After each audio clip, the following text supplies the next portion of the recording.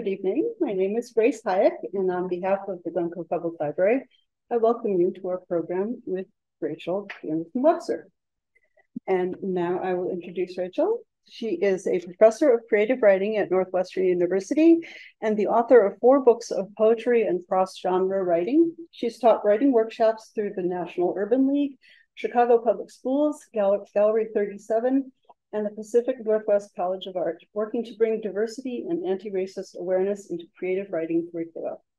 Rachel's essays, poems, and stories have been published in outlets including Poetry, Tin House, and the Yale Review. Benjamin Banneker and Us is her first nonfiction book. She lives in Evanston, yay, with her husband and daughter. After Rachel's presentation, she'll be glad to field your questions. Rachel, you are very welcome here tonight, and I'll let you take it from here. Thank you. Thank you for having me. Thanks to Grace and to Elizabeth from the bookstall and to Michelle Krug-Lichman, who helped make this connection. And I also want to say thank you to your mom, Judy Krug. I know some of you may know her, but she was the head of the American Library Association and the Freedom to Read Foundation, and was a huge force in working against the banning of books. And so I think that she comes up in my mind a lot with a lot of gratitude. And I have a lot of gratitude to librarians and libraries for the space you hold for democracy, for these kinds of conversations, for freedom and access to information, especially right now when the kinds of subjects that I'll be talking about tonight are really under threat. So thank you all for being here, and thank you for doing what you do here at this beautiful library. It's such a beautiful space. So Benjamin Banneker and Us, this is my first book of creative nonfiction. And I had written a lot. I had written a lot of poetry, and then I'd been writing a lot of essays. And I was writing a lot about my upbringing in Ohio and about the state of this country. And it was 2016 when I was at a family reunion, and I was discussing some of the ideas of representation, who gets to tell what story, things like that, with my cousin, who said, well, it's especially interesting if you think about how much mixed race ancestry there is in this country, and including in our family. And I said, oh, really? And then proceeded to tell me that another cousin of ours, a first cousin, had done genealogy work with Ancestry and then some pretty rigorous documentary research, and had found out that we had many generations of African-American ancestry that had been hidden when our family had passed as white in the late 1800s. And that this line of ancestry went back to the sister of Benjamin Banneker, who was a Revolutionary era scientist. So he was an astronomer. He helped to survey Washington, D.C. He invented and created a clock in his early 20s, which in that part of the Chesapeake was one of the only clocks in the region. So he was just known as an intellectual then. I had never heard of him. I had never been taught about him in school. So I had quite a powerful reaction to that moment. First, why do I not know about this figure who sounds so important in American history? And why did we not know about this family that's part of our family? So I thought, isn't this curious and telling at this moment? And you remember that season, that election season of 2016. It was the beginning of an intensity we're still in, to tell you the truth. And we were all riding a roller coaster. But I felt that the narrative of what this country means was really cracking open and revealing that people had completely different ideas of what this nation meant. And so it felt very powerful to me that I was introduced to this story right at that moment. And so, of course, I immediately started studying and researching. And this is a quote by Toni Morrison, one of my great guides as a reader and a professor. Exactly. Let's all clap for Toni Morrison. But became sort of a guiding quote for me. Contrary to what you may have heard or learned, the past is not done and it is not over. It's still in process, which is another way of saying that when it's critiqued and analyzed, it yields new information about itself. The past is already changing as it is being re-examined, as it is being listened to for deeper resonances. Actually, it can be more liberating than any imagined future if you are willing to identify its evasions, its distortions, its lies, and are willing to unleash its secrets. So that's definitely what she brought to her own fiction, is going back into the past for the stories that needed to be told and voicing those stories. And I kept this quote with me as this idea that the past has energy and it needs to be retold. So I immediately started researching this book. Any writer coming upon these stories would be very excited. It wasn't only Benjamin Banneker that I learned about, but people in the family who had done all of these courageous things, including his grandmother, who came from England and was an indentured servant and was said to have been put on trial for stealing a bucket of milk. And which is actually not uncommon. There were so many working class and poor teenagers in England at this time, and this is around 1680, that they were just doing anything they could to get rid of these teenagers. And so she was sentenced to hang, and yet she pled the book, which meant that she showed that she could read. She could read the Bible. And because she could read the Bible and prove that she was a literate person, she was sentenced to a lesser sentence of indentured servitude in the new world, in the Chesapeake. So this idea of reading to save our own lives becomes one of the threads of the book. And it was one of the things I was initially really interested in, was Molly's story. So I started doing some kind of fervent research and reading. And then that next summer, I decided to take my daughter and my niece on a research trip disguised as a vacation. This is what we do as writers. We say, oh, it'll be fun. And we're doing research too. But I actually really, in all seriousness, they were fifth graders, which meant that the Common Core was when they were learning American history. And so I wanted to teach them an American history that was different than the history I had been taught. And that luckily, to all the educators out there, they are learning a different history than I was taught.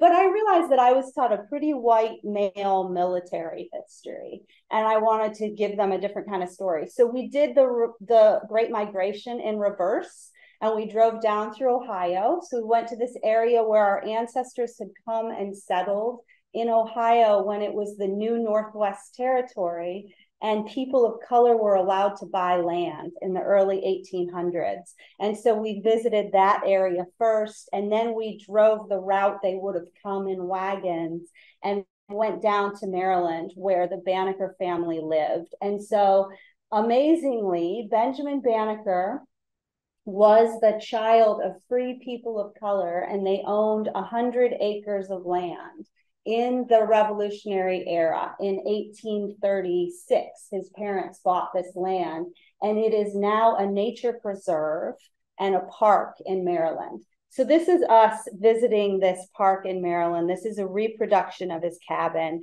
and this is sort of the quest part of the story. So I'm going to read two little excerpts from the book. The book proceeds in a present day quest for the story.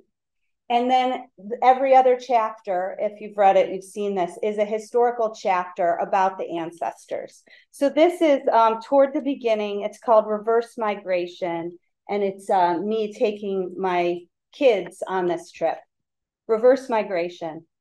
The summer after learning about Molly and the Banneker family, I took my daughter Adele and niece Gwyneth on a road trip to explore this history. They were fifth graders at the time, which is when the Common Core curriculum in public schools covers colonial and revolutionary U.S. history. I wanted to teach them histories that were different from the white male military accounts I had been taught in school. So I did the Great Migration in reverse, beginning in Ohio, the state that had once represented the free North to our ancestors.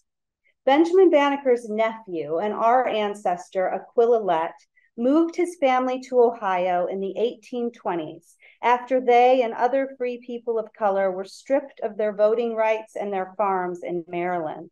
The Lett brothers traveled with a few other free families of color into what was then known as the New Northwest Territory. They worked on others' land at first and eventually joined together to purchase more than 1,000 acres in Muskingum County, Ohio. They named the cooperative the Lett Settlement and together established a self-sustaining community.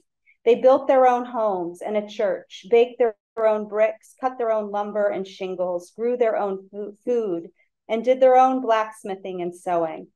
I drove us back and forth through the county looking for the historical marker that I'd seen online, hoping to see the old church or schoolhouse, but we couldn't find any trace of the Lett settlement. We stopped at 2 gas stations and a Subway where we bought chips and made conversation with the locals, who were all white farmers and working men. No one had ever heard of the Lett settlement. Then I used data on my phone and headed toward the little pin where Google had located the historical marker. We drove down a long gravel road beside undulating fields with thick woods off in the distance. We could see a green metal gate up ahead that I hoped was a turnoff into a farm with a sign, but it turned out to be an African safari park called the Wilds. The girls and I got out of the car, hot and thirsty. A female ranger walked up and explained that the place had been established as a wildlife conservatory and nature theme park in 1984. She told me that I could pay $25 each for the kids to go ziplining through the woods, or $100 to ride in a Jeep and see the wildlife. We would see American bison and a number of African animals roaming free, including wild dogs, zebras, giraffes, and rhinos. It's a lot like being on an African safari, she assured me cheerily. I felt a sudden nausea. It was so disorienting. It was so weird. Our ancestors had been kidnapped from Africa, had found a way to survive in America and eventually buy this land in the early 19th century. But they were forced off the land later during the Fugitive Slave Acts. And then again in the 20th century, when lawyers purporting to represent the Southern Ohio Coal Company began strip mining the fields. Then, in the beginning of the 21st century, the mine was closed and the land was converted into an African safari park. It seemed we had stumbled into a particularly American example of historical erasure. A half-told story that moved from resilience to exploitation to the domestication of wildness, and that all ended in a gift shop. The gift shop was filled with stuffed African animals, and it made me think of the souvenirs of Disney World, a place I had loved as a child. I had absorbed a Disney-like version of American history too, I realized, filled with tales of orphans, explorers, and upward mobility. I thought about our penchant for happy endings in America, about how desperately optimistic our stories have been in order to hide the denials behind them. Americans have had an insistence on our historical innocence that sometimes manifests in an absurd prolonging of childhood. If we are only children, the logic goes, of course we must be innocent. I asked the rangers if they knew about a commemorative marker for the Lett settlement. They said it was around somewhere in a storage shed, but apparently a worker kept accidentally running it over with his truck.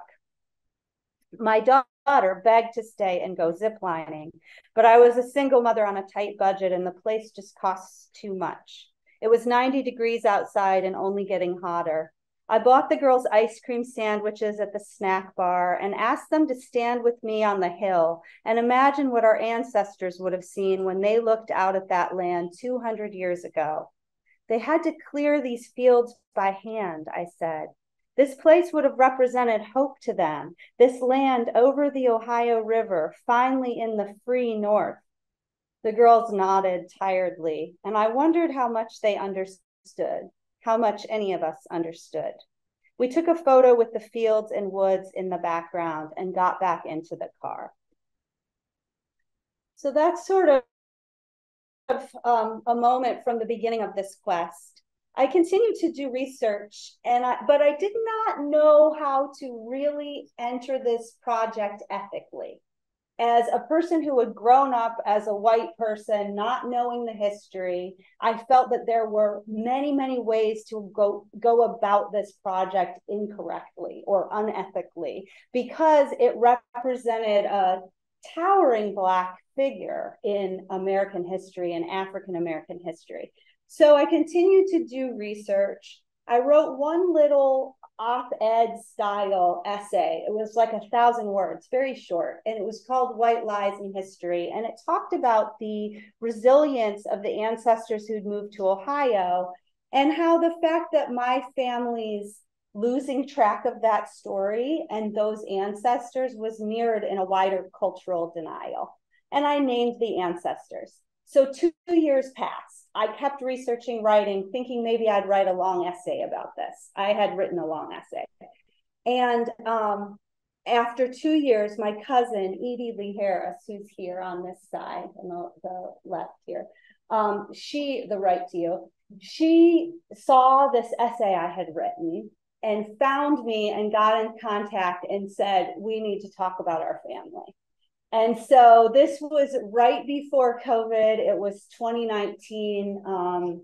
I guess it was November of 2019. And we got on the phone and it was like we already knew each other. So she is a lawyer. She'd done 40 years of research into the Banneker family. And then our other cousin, Gwen Marable, is 90.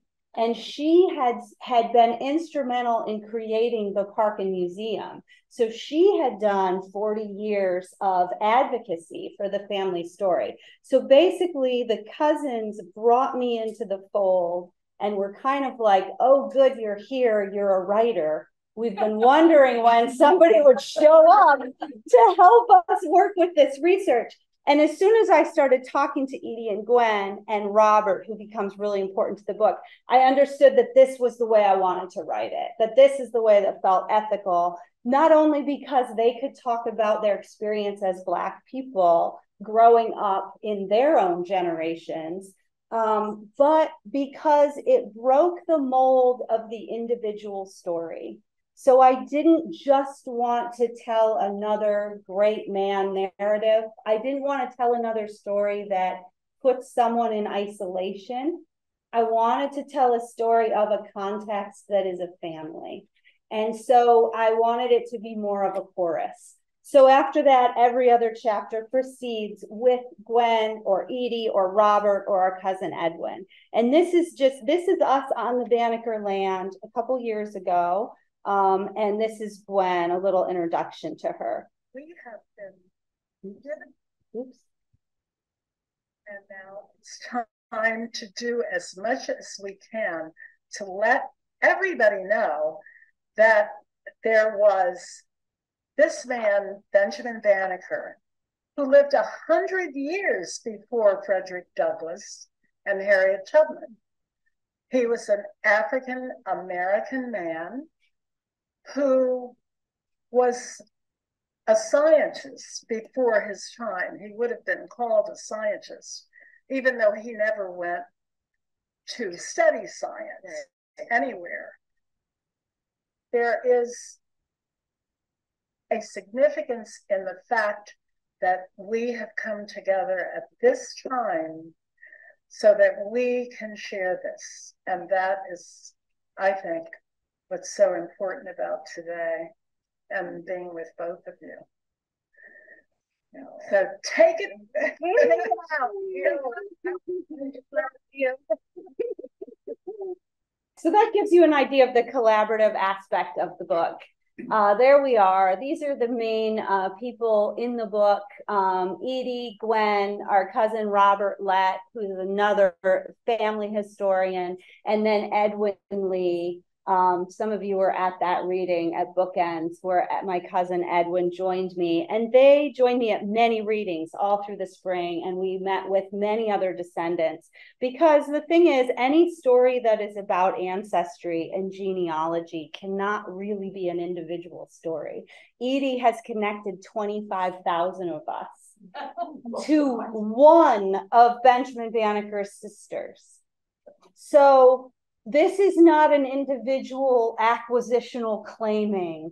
We honor our ancestors. We're amazed by them, but it's not an individualistic thing. It is part of a collective celebration. And so I really wanted to come up with a form that also captured that. And so every other chapter is a conversation with one of my cousins. Okay.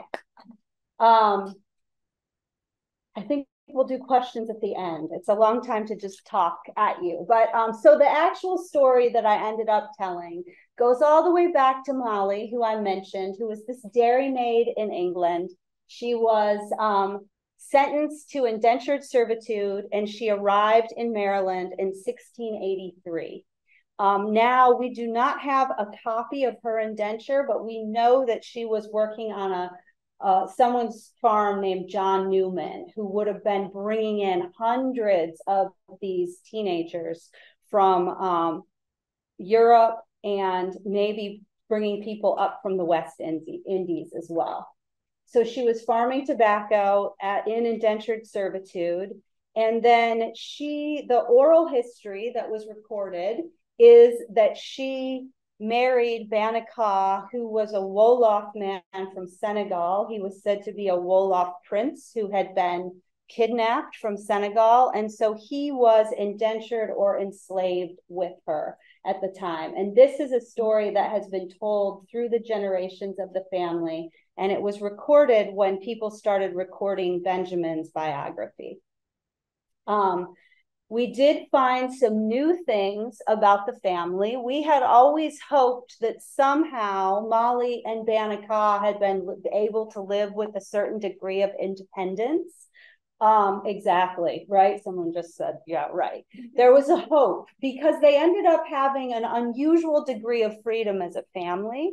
But while I was working on the book, a document surfaced in the Maryland archives. Another researcher found it and let know, who let me know.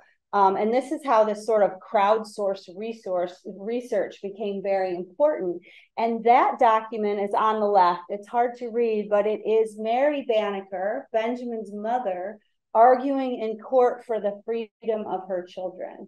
And we learned from that document that her mother was an indentured servant and that Mary was put in indenture just for being a mixed race person, which is what the laws said then. Just because she had an African father and a British mother, she would have been indentured. And this was at the very beginning of racial construction in this country. The first time whiteness was written into law, it was to forbid white women to marry Native American or African American men.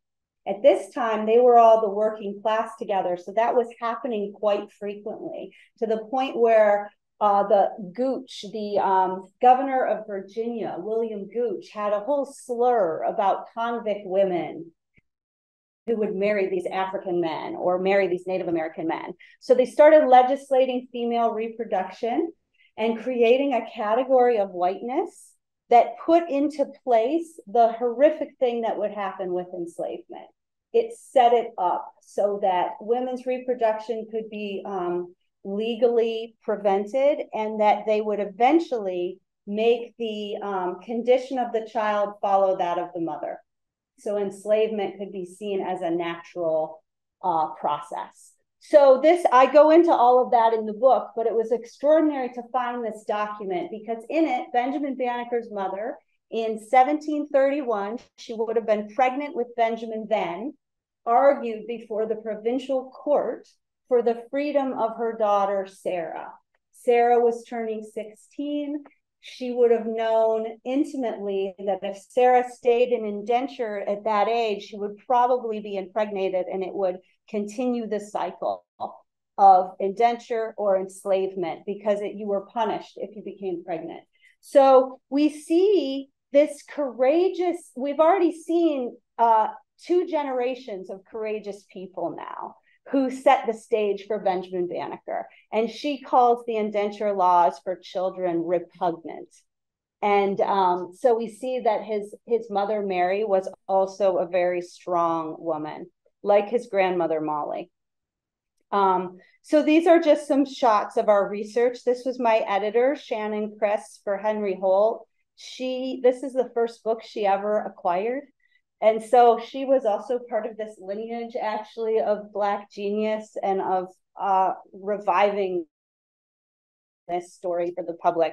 And she joined me on a research trip. And this is us looking at Benjamin Banneker's manuscript journal. It's all in the public domain. It's at the Maryland Center for History and Culture. And this is the journal where he would record his mathematics to create an almanac. So all of the equinoxes, the eclipses, the solstice, he did the math for that, and he did the drawings for it. The journal is also filled with poems, math story problems, and observations from nature. He observed the 17-year cycle of the cicadas and the fact that the star of Sirius is two bodies rotating one another. And he wrote that down in his journal 40 to 60 years before a European scientist would get public credit for it. So it's an extraordinary document. He wrote down his dreams, mystical poems, all kinds of things, sort of in a commonplace book. Unfortunately, we only have one of his journals because his cabin was burnt down on the day of his funeral, which often happened with prominent Black people. He was prominent in his community. The family owned 100 acres of land. He was literate. People would go to him to write things. And so you had people in the community angry about his prominence. And on the day of his funeral, they burned it down, his cabin. And so the only thing that survives is this one manuscript journal that his nephew had come and gotten. It was the one he was working on. So there's also a lot of grief when you do this kind of research into families of color. This has been called the most documented family of color in colonial history because we can go back to the 1680s, but even so, there are enormous gaps because of racialized violence. But there are also great things. So this is the ledger book from the store where we were reading what Benjamin would buy at the local store, and he'd often buy a dozen buttons, and he loved chocolate, just a lot of things. And then they did an archaeological dig at the site of his cabin. And these are some pictures I took of buttons that were found and some of the dishes. These dishes are later than his lifetime, but his dishware was that on the top. And it was a German Rhineware that would have been kind of fancy at the time that he had imported. Okay. How many of you had ever heard of Benjamin Banneker? Oh, thank you. Good. Yeah. Black people know about Benjamin Banneker, hopefully. Although my cousin Gwen, who was in the opening movie, had not learned about him. And she had had a lot of grief that she hadn't even learned about him and was related to him. So, but hopefully some communities are learning about him, and hopefully everyone will soon. So he was born again in 1731. His father, Robert, who married that amazing mother who was arguing in court, was said to have escaped enslavement 3 times. And his final time, he was purchased by a Quaker who allowed him to work for his freedom. I think it was Richard Gist, who was one of the most prominent Quakers in the area and owned a lot of land, because he co-signed on the land. So he was able to purchase 100 acres, which was a lot for anyone at that time. And he was wise enough to put it in his name and his son's name, because he understood at that time land ownership and adherence to Christianity were the basis of citizens' rights more than race. I mean, race took a while to be solidified into the horrific thing it became. In those years, it was still land ownership and Christianity. So he put the land in Benjamin's name as well to try to preserve freedom for another generation. So Benjamin was this endlessly curious, brilliant, scientific, and poetic mind. And he became friends with the Quakers in the area. He was able to go to school for a few years. And one of his friends was George Ellicott, who was another great thinker, astronomer. And his cousin was the most prominent surveyor in the US at that time. And he hired Benjamin Banneker to help him survey Washington, D.C. So Benjamin Banneker went to what would become D.C., and he did the math. He did the work of astronomy to figure out where the buildings would go, and he was paid for his time. When he came back from that job, he knew that he was on the map, and he wanted to publish an almanac. He had written them before, but no one could believe that a Black man could do that. So it hadn't been published. He'd been sort of led along, but then nobody would actually publish it because there was all this skepticism and there was all of this faulty science out there around inequality. And so Benjamin Banneker came back from surveying DC, and he did all the math for a almanac for 1792. And then he finished it and he wrote it on horseback to a publisher to get it published. And then he wrote one more letter. And I'm going to read one more short chapter from the very beginning. Letter to the Future, Ellicott's Mills, Maryland, 1791. Benjamin Banneker tipped back his chair and rubbed his eyes. It had been a 4-candle night. When his final candlestick guttered out, he set his quill in the ink pot. He stood up, but his feet had fallen asleep in the long hours of sitting, so he hobbled a bit on them, rocking from his toes to his heels. Benjamin stepped onto the porch and looked out over his land. The world was awakening, coming on in bird song and rooster calls, in sunlight burning off the mist over the orchard. He had spent many nights lying in those fields, looking up through a telescope, jotting down notes. He had tracked the stars and planets as they passed the meridian and had made the equations necessary to predict the precise times of an eclipse, as well as equinoxes and solstices, sunrises and sunsets. He had drawn out the phases of the moon and had projected all the major astronomical events for the coming year. His almanac for 1792 was finally complete. Benjamin took a quick walk around the orchard, clearing his mind. He twisted the stiffness out of his back and stretched his arms up toward the sun.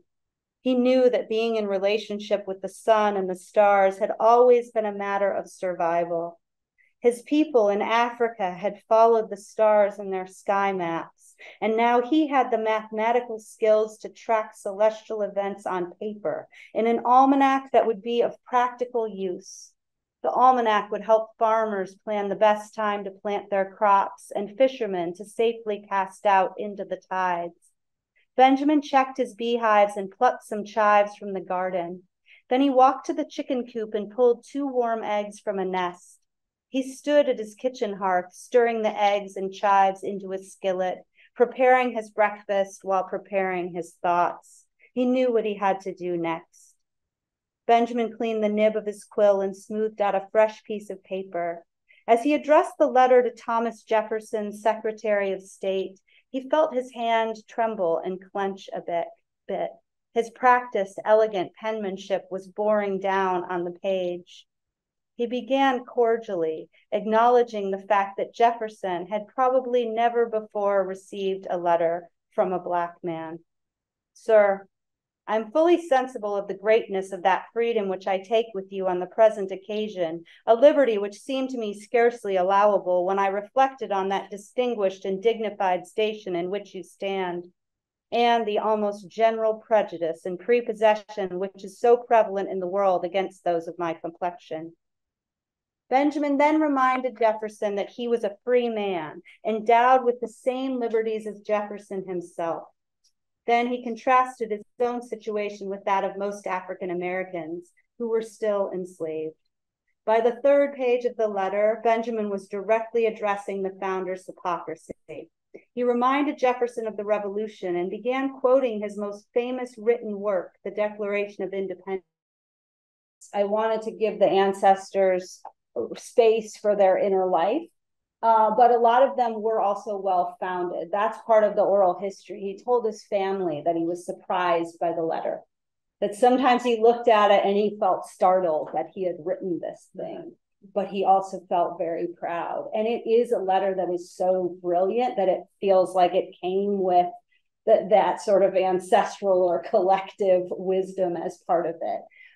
So Jefferson did respond right away. And this is his response. We have copies of both Banneker's letter and Jefferson's in Jefferson's notes, which he copied everything that was sent to him. And he basically said, no one wishes more than I to see examples of genius which you furnish. An interesting note, now that we know he had children with Sally Hammond at that point. So maybe there is a sincerity in that wish that we wouldn't have heard earlier, that this example of Black genius, maybe it hit differently, as we would say now, right? That there's, because he had sons in this way. But he sent the almanac along with a letter to Condorcet, who was the head of the French Academy of Sciences, so the highest scientific place in the world at the time. But it arrived the same week that Condorcet had been kidnapped as part of the French Revolution and was in hiding. And so it was never given the publicity that it would have had. But Jefferson did send it off, and he did respond. And then Benjamin continued to write almanacs. He wrote almanacs for the next, he wrote them for many years, but they were published every year until 1797. And in the next almanac, this was in the foreword, Jefferson's response. So it was called the most talked about document of the year, because Jefferson's opponents just loved it, that it was this, here he's writing this letter to a Black man acknowledging this man's genius, and yet he's an enslaver. So it was a real rallying cry for abolitionists. And there was high abolitionist sentiment after the revolution, because people were calling out the hypocrisy of using the language of freedom to continue to enslave people. So this is just a reproduction of the room where Benjamin wrote his almanac and slept. This is a cabin. They worked with historians. It's very carefully reproduced, and it looks like it would have looked then. And then couple moments. The moments of standing there, saying to ourselves, we are standing on the ground where his cabin was and where he lived, was, people always say, well, how do you feel? And I always say, I'm speechless. I'm just so in awe of the fact that this was a person in my ancestry that I did not even know about, and now I do. So, and there are more of these little films that, but I think that's good. Thank you for listening. I would love to take questions and have a conversation about this. Yes. Yes, well, when I read the library's newsletter, I'm a retired music teacher, and it sounds weird, but I saw the name Benjamin Banneker, and it was sort of delightful and sound to me that this must be something good.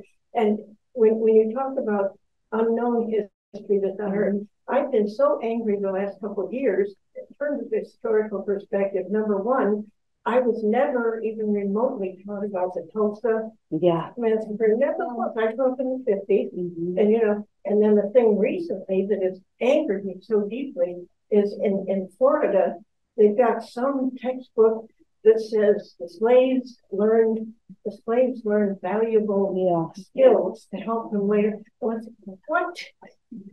I don't understand why we can't know all kinds of history. It doesn't make us uncomfortable so much as our heart breaks for these people. It's really important that we learn it. We can't have clarity in the present, for one thing, unless we really face this. And you see there's a terror around facing the truth of it right now, and a horrible backlash against that, because I do think there's a movement to learn and to share the truth. How can we reverse this ridiculous no-nothingism? How do we, keep sharing these stories, I think, right? As much as, thank you. I imagine one of your early slides and pages. The mother was writing before a court, I imagine, for the freedom of her children. Mm-hmm. Can I accurately think that she was that successful? She was. I should have said that. She was. So it's an extraordinary story. And one of the benefits and also the puzzles of telling this story of the Banneker family is that they were so much luckier than most people, right? And yet I wanted to also be talking, just like Banneker was writing letters on behalf of his brethren, he was not forgetting the people who were still enslaved. So I wanted to be telling the history of these horrific laws, but also giving a story that wasn't just about suffering.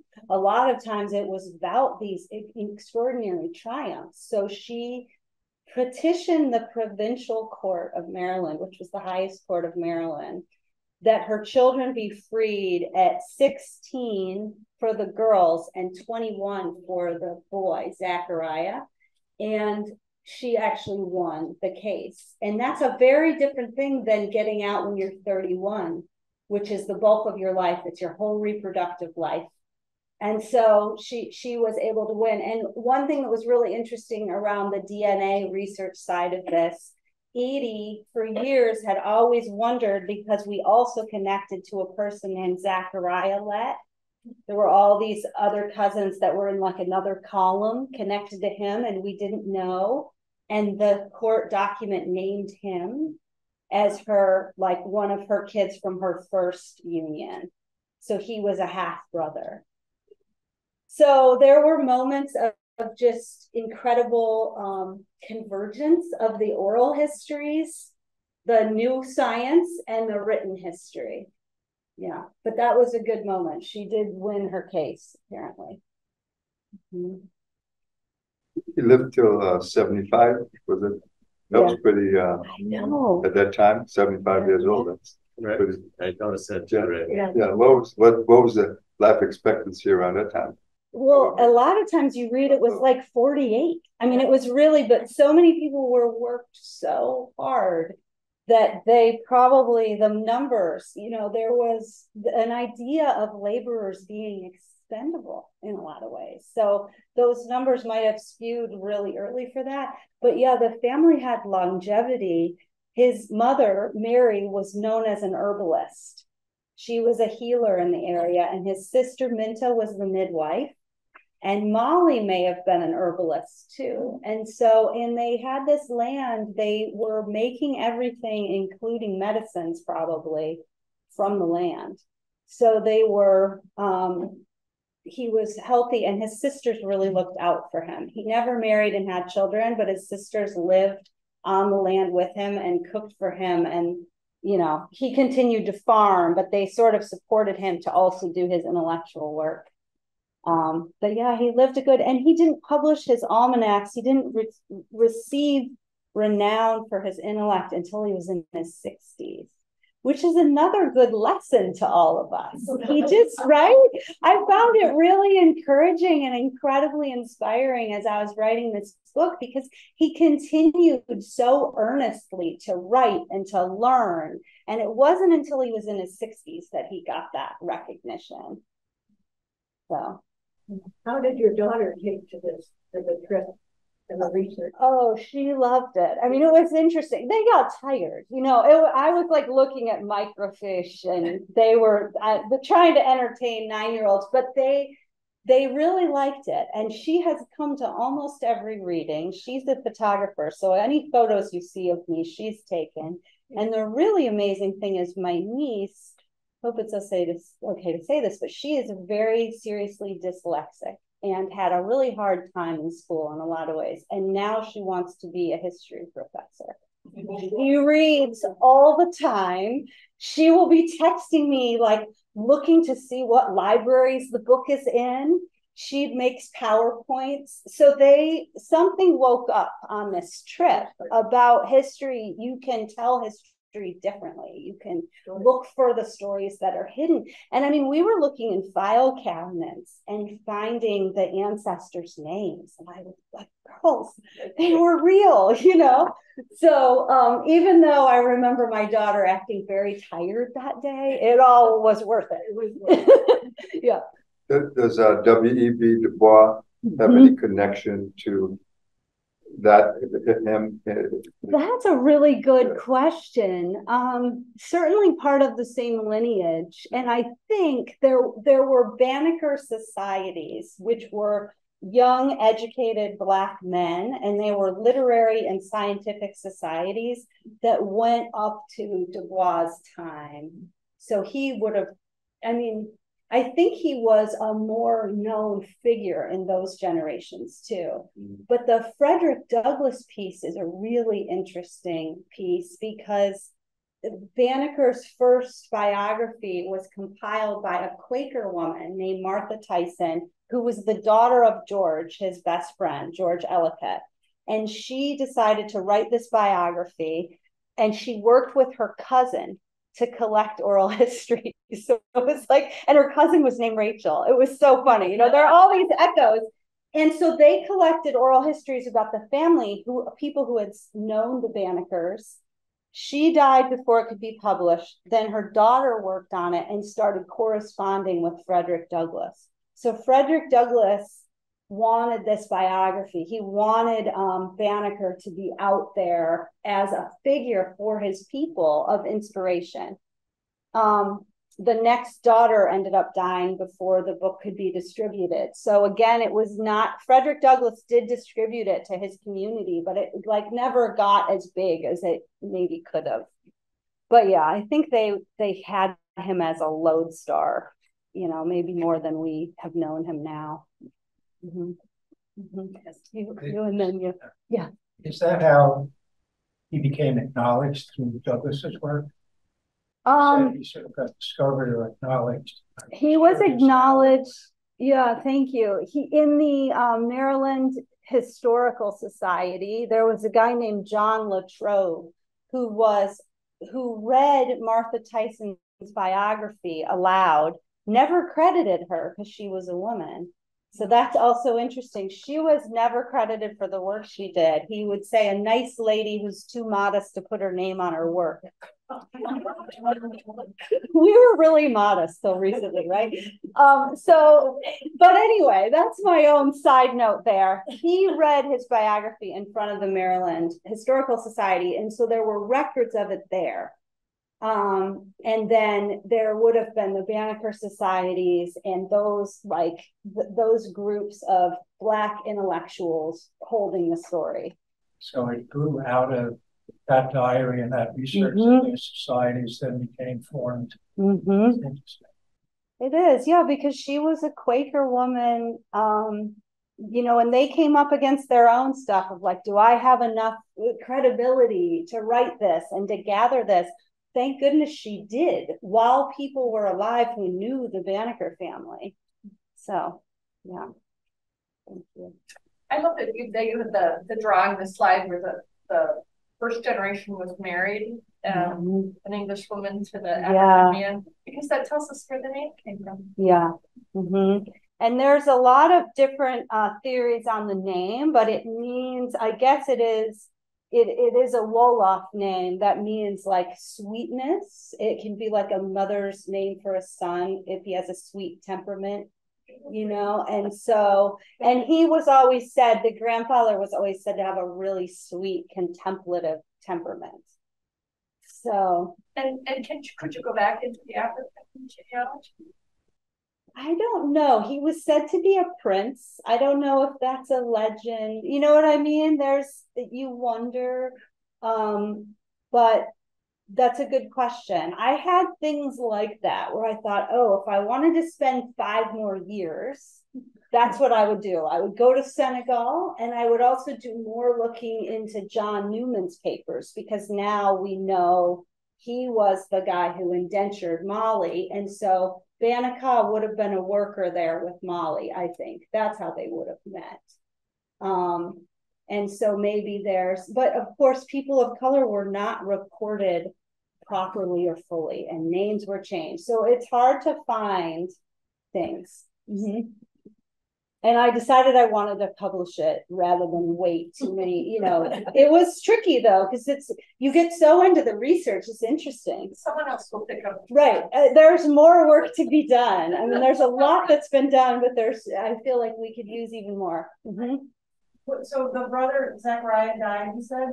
No, he ended up having a whole family that we know about, and we can trace a lot of us from his family too. Because you're from a female. We're from Jemima. Okay. So which is the sister. Yes, they often named children after parents, which anyone here who does genealogy, that can get very confusing. And families of color really did this, I think, because legally everything was working to strip them of their family ties. They legally were not allowed to stay with their family. And so they would name first names after siblings as a way of denoting family. So like Edie is the really thorough genealogist, and she's had quite a tricky time because you have Aquila and then Aquila Jr. You have Jemima, and you have to keep track of them.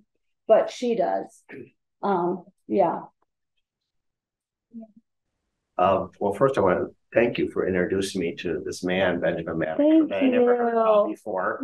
Well, that was an amazing journey reading the book and learning about this man's contribution to this country. Pretty amazing. But I was thinking about how rich that journal was and stuff.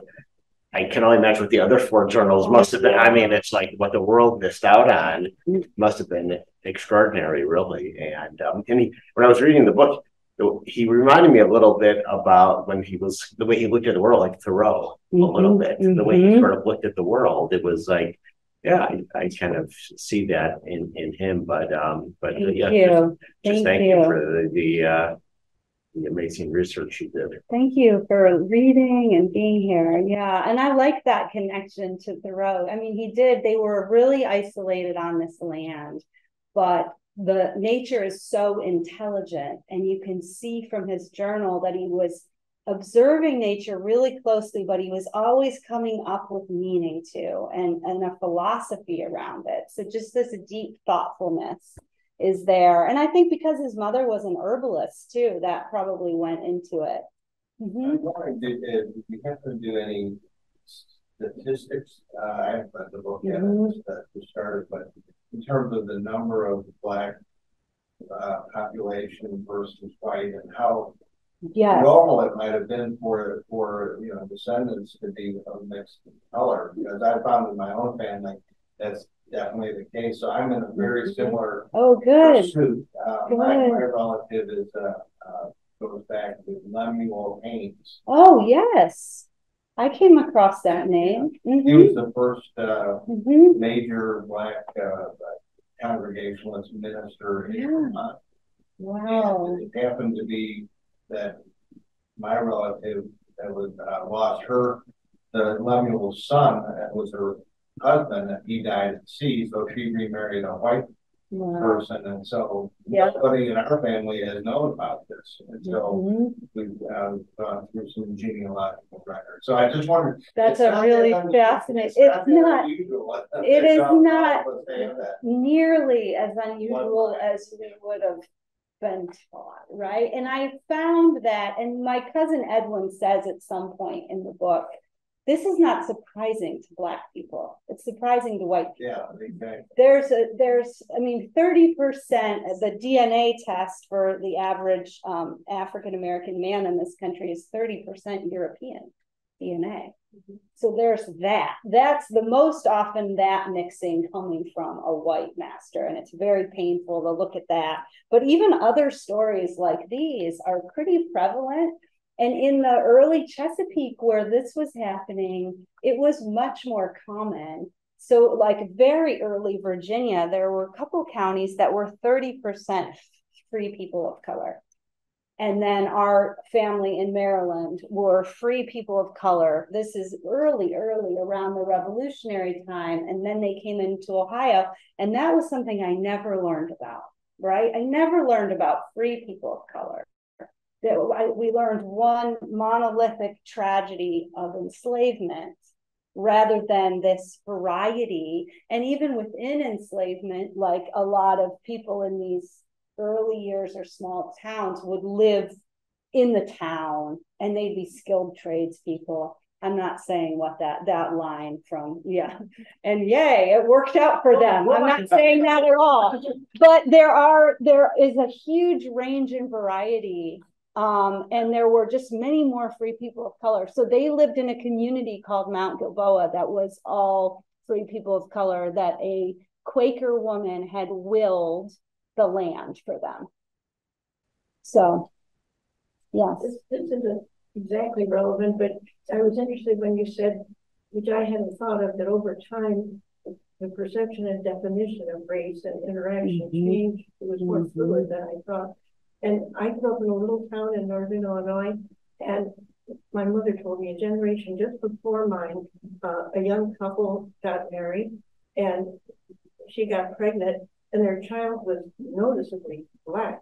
And people were just, it's a little town and very conservative, and people were just disgusted and horrified and everything. And they tried to stay there where they'd both grown up their whole lives, but they had to move away because of that. And I thought that town, I think, is still the same way. Yeah. And they're good, quote unquote, Christian people. It's not working out that way. Right. Remind me not to stop there if I run out.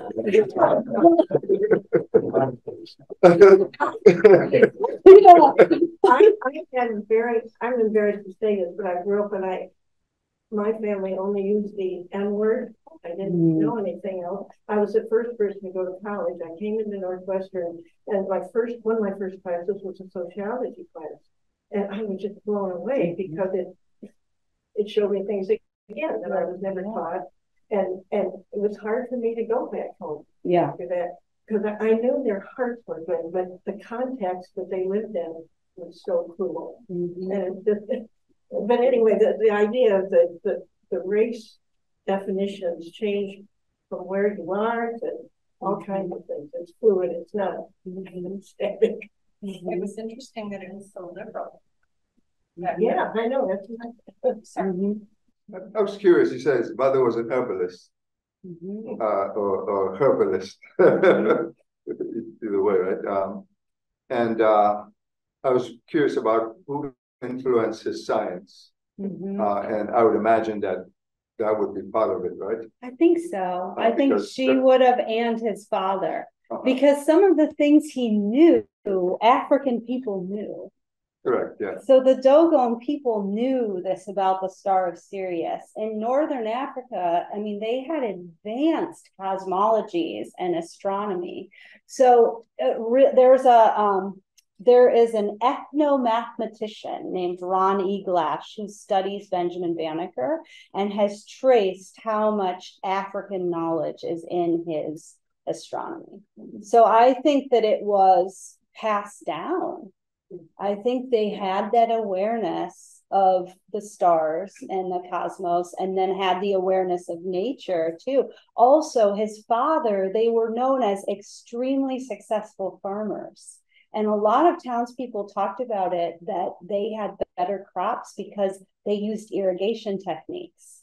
So Robert, his father, was probably bringing a lot of African knowledge into farming and astronomy, and was teaching his son. Did your work at all intersect when you got to that point where they were in the Ohio Territory? Yeah. That seems to be the timing when the Native American people would start to be driven out. And I didn't know, there were references to laws where white women weren't supposed to marry Black or Native people. Did any of that come up? A little, but I started to limit myself because I had so much to do. And I had been very interested in Native American history for a long time. And so I was sort of magnetized to that, but I thought, actually, it's enough to stay with this story. But it is interesting to me. And there's a whole kind of confluence with Bacon's rebellion that happens the landowners started creating the whiteness laws in response to Native American uprising and working class uprising. So there are little bits of it.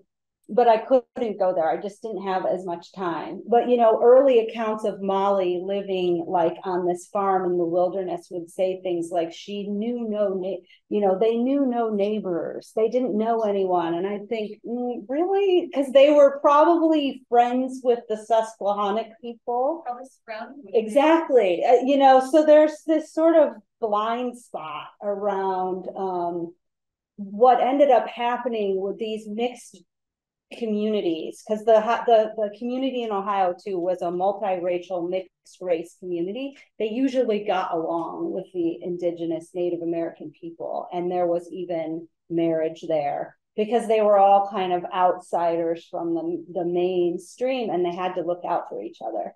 But a lot of really self-actualized African American communities, which again I didn't know that much about. Yeah, so a lot of it was me educating myself, what I wished I had been taught. Yeah, aren't we all, right? Well, you're a wonderful audience. Thank you so much for listening and being here. Thank you.